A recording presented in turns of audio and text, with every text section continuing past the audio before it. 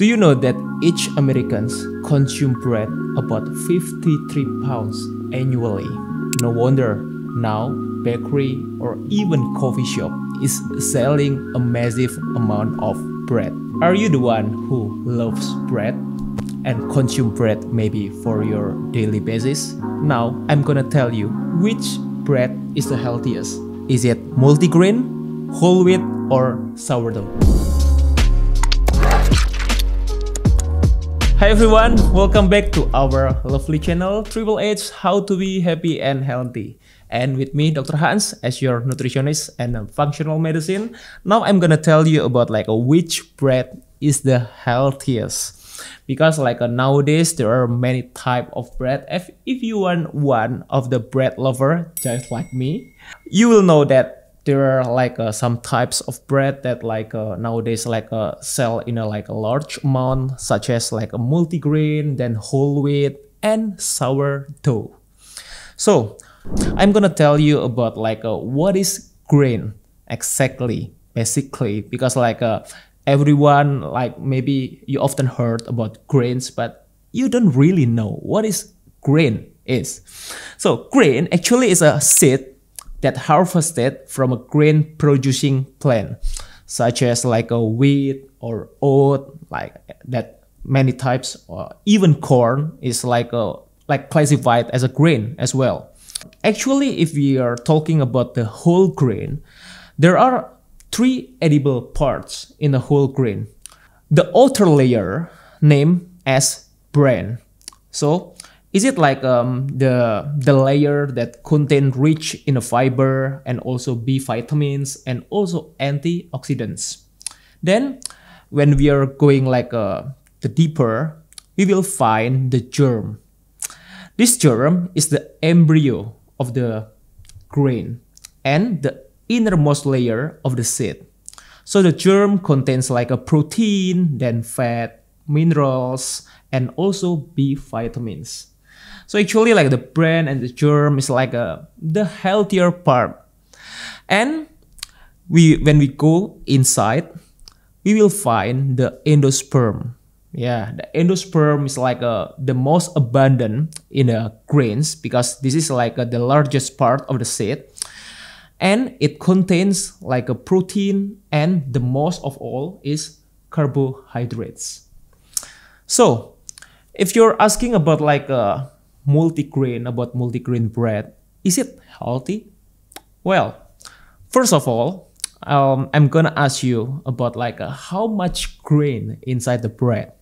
So because if you find in your favorite bakery or your favorite coffee shop for your breakfast or your brunch, you drink a cafe latte with some bread. Actually how much grain inside your bread? Because so far that I learned, that I doing my own research, because I love bread as well. Actually the grain inside the multigrain, actually 50 to 90% it contains, or it's made from refined wheat flour. Tada! Now maybe you're surprised, because maybe you used to be expect that it's content of a whole grain, just like what I shared to you before, contains from the bran and its germ. But the fact 15 to 90% it contains from refined wheat flour, and only 10% it contain, or maybe for the sprinkle on the bread, it contain oat, then sunflower seed, pumpkin seed, corn, etc. And maybe by then it will look healthy, isn't it? So the second thing is what is the filling or maybe the topping of the multigrain? Some of them contain the topping is used with nuts, seed, or maybe the filling with dry fruit, such as a cranberry, dried blackberry, mulberry, and etc. And also some of them filled with processed cheese, cream cheese, cheddar, then blue cheese. I think blue cheese is better, right?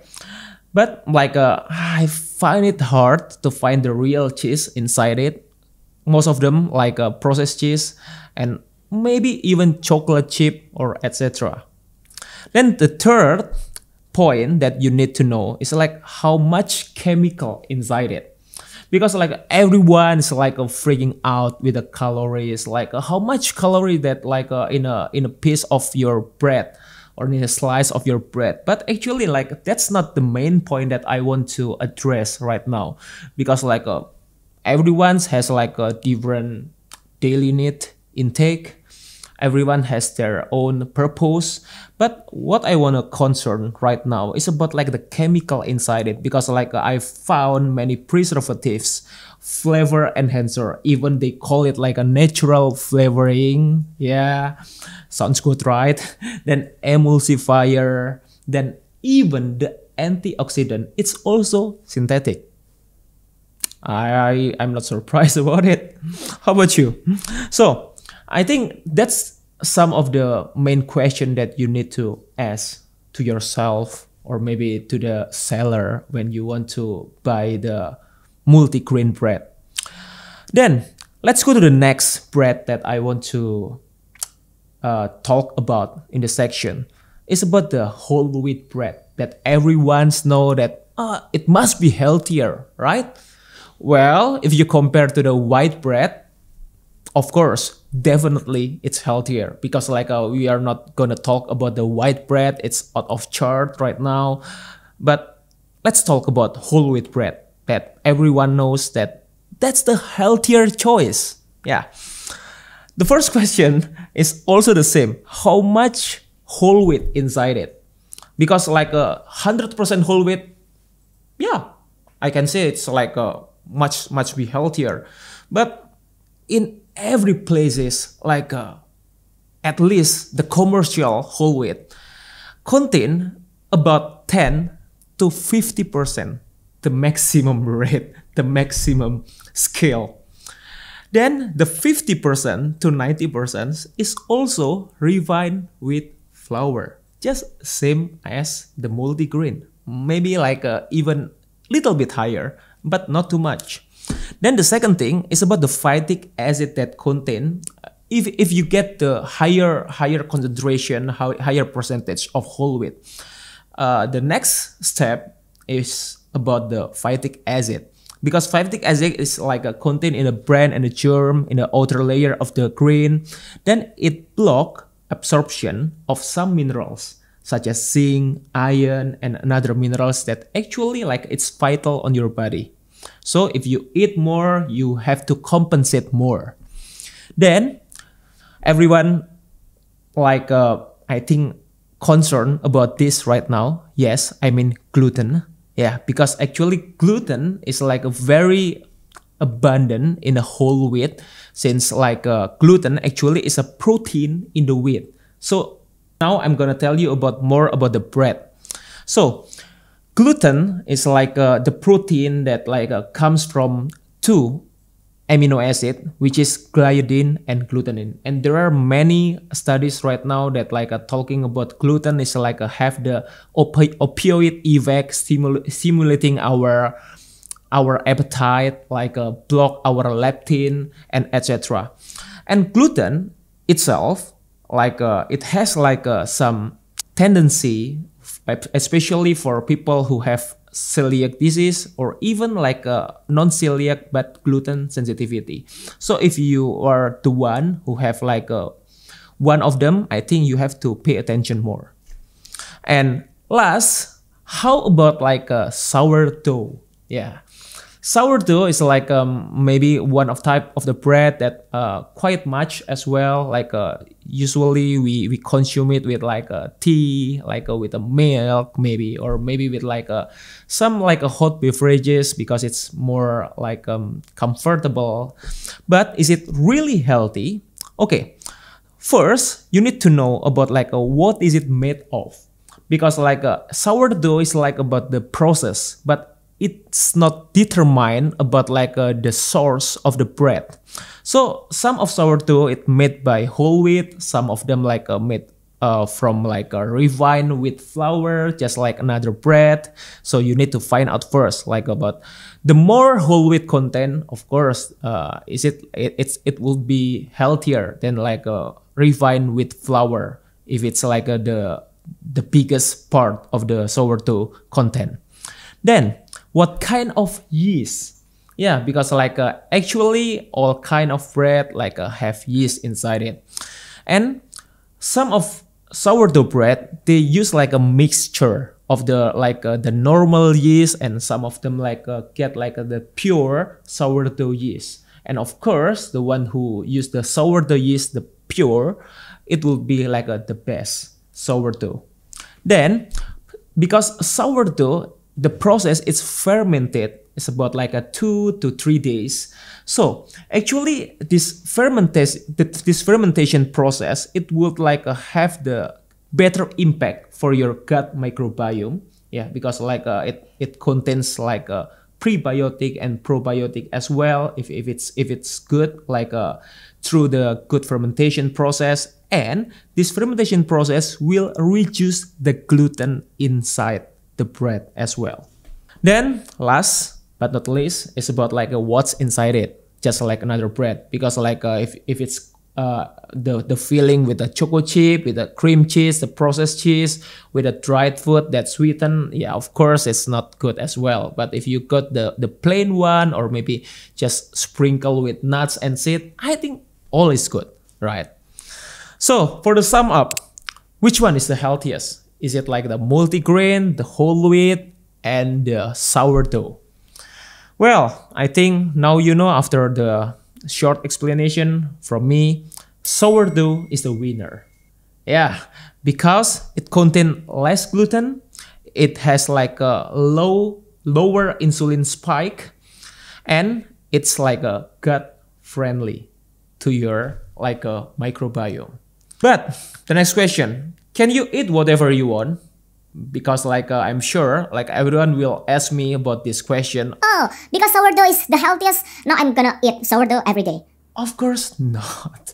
Yeah, because what? Because like there are many like offenders or like substances inside the bread, like alpha proteonin, trypsin inhibitor, peroxidase, thyroidexin, and etc., etc., which I'm gonna tell you, I'm gonna give you the link below if you want to read more about like what's inside the bread. Like there are many substances, chemical substances that you need to aware, because it tends to give you like a more inflammation, especially chronic inflammation for your body. But I'm not gonna tell you but right now, because it will be like a long video. And bread is 90% approximately contain carbs. So like every carbs, I think I often tell about this, like every carbs will break down into glucose in your body. So if you just like eat bread all day long, or maybe like you are really into bread, you will consume like most of your macronutrients is about carbs, and you have to pay attention with your health condition, especially your metabolic health, right? So how do you eat it? It's really important. If you eat it with butter, like because like many Americans like used to eat with the bread and the butter, and many people like blame the butter. It's not about the butter on your bread, it's about the bread under your the bread under your butter. So it's like the really main point, like many people think that butter is a fat, and fat is our enemy. It's like especially saturated fat. If you eat bread and the butter all together, it will create the edges. So edges is advanced glycation end products, which is this one will like being the will caramelize the sugar that breakdowns from your bread, that will like make your red blood cell like a very sticky, cannot bend, and it will like make the clog in your arteries, and it will come the cholesterol and so on and so on. So this one is like again, it's not the butter on your bread, it's a bread under your butter. That's create the issue. Then if you eat with the veggies, it will be better because it will like lower the glycemic index on the bread, especially if you eat like the bread, the whole, the refined wheat flour bread. That's what I mean. I'm sorry. Then if you eat with a meat or maybe egg or fish, it will also better because it's also like a lower the glycemic index, and you will get the protein as long as you get the right meat, not the processed meat or maybe ultra processed meat. Yeah, that's, I think, the combination, how you eat the bread, it's really matter as well. So, and last but not least, about the health condition, this is like the thing that I always like tell my patient, because like many patients that come to me, they already have a health concern, health condition such as like a heart disease, atherosclerosis, arrhythmia, valve disorder, and etc.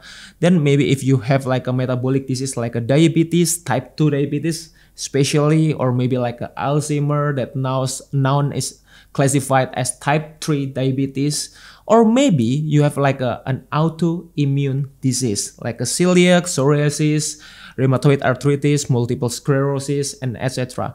This is the health condition that we need to be more concerned when we consume bread if you are a bread lover, because like just like me, I'm a bread lover. So I really pay attention with like how you eat it, like the overall macronutrients and micronutrients in your daily basis. Because if you're just focused on a piece of the puzzle, only bread, you will lose the bigger picture. So I always tell my patients about like if you love bread, if you cannot like get out of the bread in your daily basis, actually it's okay if you still like pay attention in the bigger picture, in the overall. So you can still eat bread, but like how you compensate with another lifestyle, like how you create your meal plan.